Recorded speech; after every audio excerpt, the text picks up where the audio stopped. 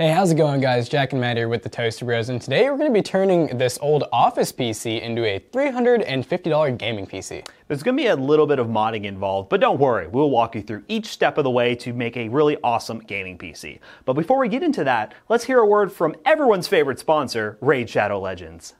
Are you guys tired of really cartoony looking games and want something just more realistic and epic looking? Well, today's video sponsor, Raid Shadow Legends, might be the perfect game for you. Did someone say Raid Shadow Legends? Raid Shadow Legend is actually a free-to-play game that you could download right now on your mobile device or even your desktop or your gaming PC, which you're probably building right now. Raid Shadow Legends is a very exciting game, and sometimes I get tired of the video editing grind and I load up Raid Shadow Legends on my office PC in there, and you know, a few hours go by and, well, I haven't done anything productive. And what's really exciting is the daily login rewards program for new players. It has actually been doubled from 90 to 180 days. Each day you can claim your free rewards, from energy refills, silver and gems to shards, and a free Barbarian Legend Champion. So what are you guys waiting for? Go to the video description, click on the special links, and if you are a new player, you will get access to 100,000 free silver plus a free champion Grumbler. Act quickly, you guys only have 30 days to get access to this really awesome deal, and all this treasure that you see on screen right now will be yours. Thanks again to Raid Shadow Legends for sponsoring today's video. Now, let's get into the actual video, shall we? So before we talk about what exactly we're going to be doing to this lovely PC right here, we'll just tell you a little bit about it. You can get one of these off of eBay for around $100. This is a Dell Inspiron 3847. It has an Intel 4460 in it, which is an i5. It's just a quad-core processor, nothing too crazy, but it does pair with a Ryzen 1200 if you want a real new world, comparison. And it also has 8 gigs of RAM that come with it. You have your motherboard. This is a fully working computer that you really could just use this case and use the upgrades that we're going to do, but instead we're going to make it look really baller with what Matt's going to talk about. Now we'll talk more about the specs with this computer in just a moment, but basically this is a computer we use for our Minecraft server video. If you haven't seen that, hit the eye in the top right corner. We basically took it apart. We're using the same power supply in the same case, and the main reason we're doing that is because the power supply is really cheap and the case is really budget friendly and comes with RGB fans. So we really want to turn this into a really nice looking gaming PC, because we all know you can upgrade a pre-built and add a graphics card and have it be a gaming PC, but we want it to look the part too. So how about we go ahead and talk about the upgrades we're going to make. So the biggest part of the upgrade that we're going to be doing is adding this GeForce GTX 1650. This is the XLR8 version. It's kind of an oddball one from P&Y that we've never used before, but it's a really small card, so that might be important for people wanting to throw it straight into this case. But it also doesn't require external power. 1650, one of the best cards you can get that doesn't require external power, which this power supply that we got happens to not have that, which we didn't know. The power supply is in a PV of 450 watt power supply. Has no actual external power for this graphics card, no 8-pin, no 6-pin. It just has your basic 24-pin in the CPU and then Molex. So you could buy adapters if you wanted to. We wanted to make this as clean, as simple as possible. ADATA 240 gig SSD. They're about $35 right now, with SSDs and hard drives and everything being a little bit more expensive at the moment. And it's all going inside of this Raid Max Neon RGB gaming case, which is right around $60 right now, which is also a really good deal for a case that comes with 3 RGB fans that are fully programmable in the front and ready to go. There's also a quick mod that we're going to run you guys through real quick. It's really easy, it's not super hard to do. You could use a soldering iron if you want to be professional, or you can do it without a soldering iron as well if you want to do the easy way. So we're going to show you how to do that once we get into this build. Do it.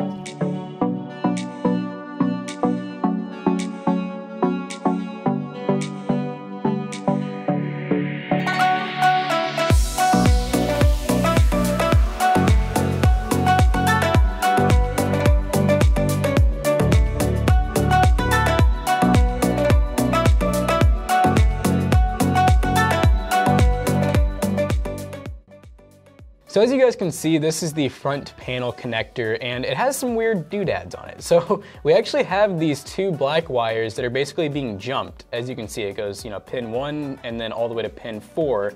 And the reason that they do this is we could not tell you. For some reason though, the computer does not work without it. And we can't tell you why. It's just maybe it's one of those things where they don't want you putting it in another case, or it was some type of thing where they needed a workaround for this OEM motherboard to work. Long story short though, we found out it does not work without having these pins jumped. So you could find certain ways to jump these pins on the motherboard yourself if you really wanted to. It's actually this connection right here. You could even connect everything as you normally would and then jump the pins yourself with some custom connectors that look like these, just the standard ones that come with the case, which we may end up doing that. Or the other option that we did the last time we had one of these is we only need the brown and we need the blue. That's the power switch, but you need to have these connections still jumped. So what we ended up doing was actually de-pinning each one of these. You just take a really, really small flathead and you press the little plastic tabs down and these pull out, and then you take your new case and you take the pins from that and put them in its place. So, and it's just like a standard layout pretty much. You still have you have a power switch, you have a power LED, and you have a hard drive LED. That's what every single one of these wires is, and that's it. There's no reset or anything like that. So it's not hard to do, but if you don't want to have to do any soldering, there's some other workarounds for it, which if we can think of anything, we'll let you guys know. All right, well, we're gonna go ahead and do that mod real quick. We'll go back to our time lapse and put together this nice little gaming office PC.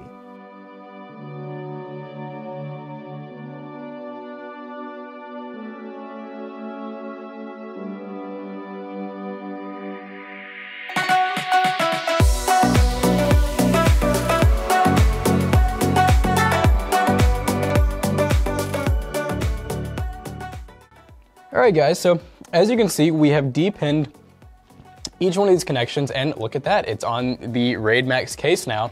We actually have everything wired up to the power switch, the power LED, and the hard drive LED. All that is now hooked up to our OEM Dell front panel connector.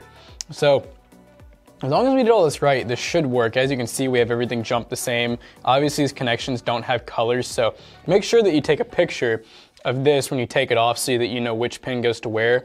But it's really easy just to look right down in here if you can get that camera angle. You can see the brown and the blue, or the purple and blue, is the power switch. The two below it, the red and white, is the power LED, and then the black and the yellow is the hard drive LED, and in that exact order. So as long as you take a picture and remember which connection goes to what, this is actually a really easy process. You don't have to solder it. You could use hot glue, you could use super glue, and you could also just use tape. These connections don't carry electrical currents with them, so really it's not like a super vital thing. Just make sure that you don't straight have bare wire hanging around the case, because that just never looks good. But other than that though, this should be ready to throw into this case. Let's do it.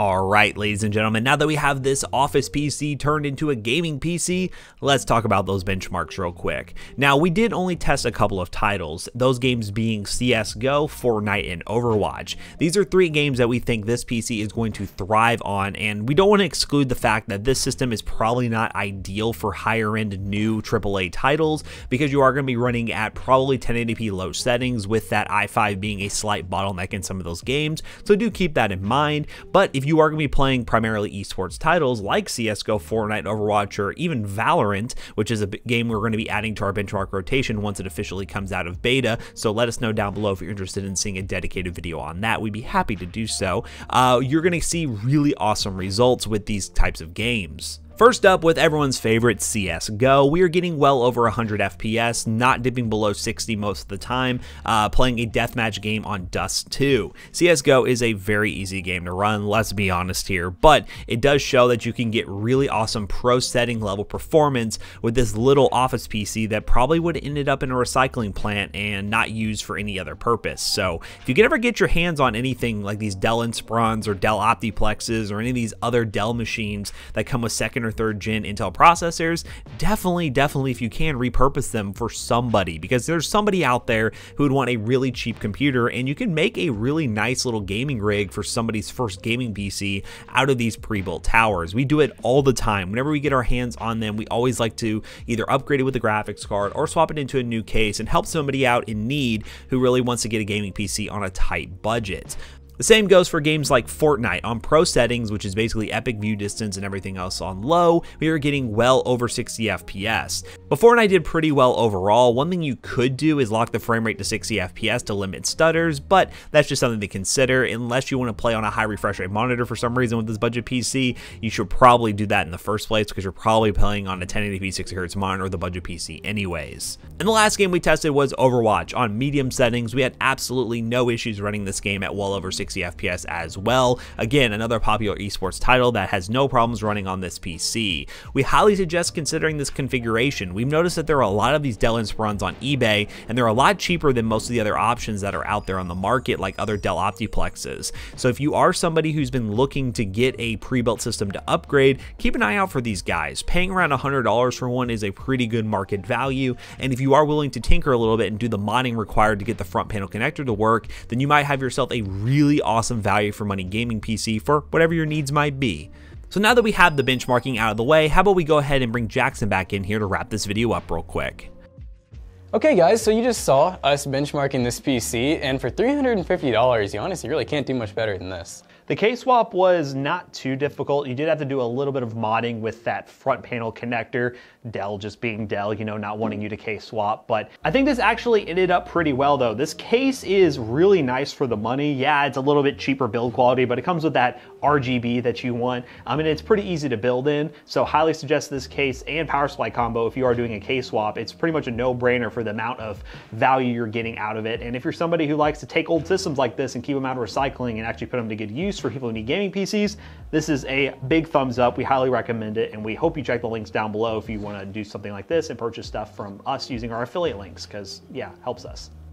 Another thing to keep in mind too is remember that doing the case swap is really unnecessary. I mean, we did get some better airflow out of this, we got way better looks out of it, and it honestly looks like a fully functional gaming PC, but you can still get the 1650, you can still get the SSD, and honestly just keep it in this case because you don't need external power or anything. So this power supply is actually enough to power the system with the 1650, and this case does have the expansion room for it with the PCI brackets in the back. So if you wanted to save, you know, almost $100-ish, then you could just not upgrade the power supply, not upgrade the case, and just keep everything in this bad boy. But you know what? We like RGB, so that's the main reason why we did this tutorial. And we hope you guys enjoyed how this thing turned out. We're pretty impressed with it, and we look forward to doing more of these in the future because we got a lot of computers we might do this to soon. So if you guys want to ask any questions about doing the specific thing, or maybe bug Matt and I 1,000 times on how to change that little front panel connector, you can follow us over on twitch.tv/toastybros right down there, and just tune into our streams to see some really awesome stuff, and even computer builds live, which is pretty freaking cool. It's some behind the scenes stuff right there. Thanks again to Raid Shadow Legends for sponsoring today's video. Don't forget to like, comment, and subscribe. And we will see you guys in the next one. Peace. Goodbye. Adios.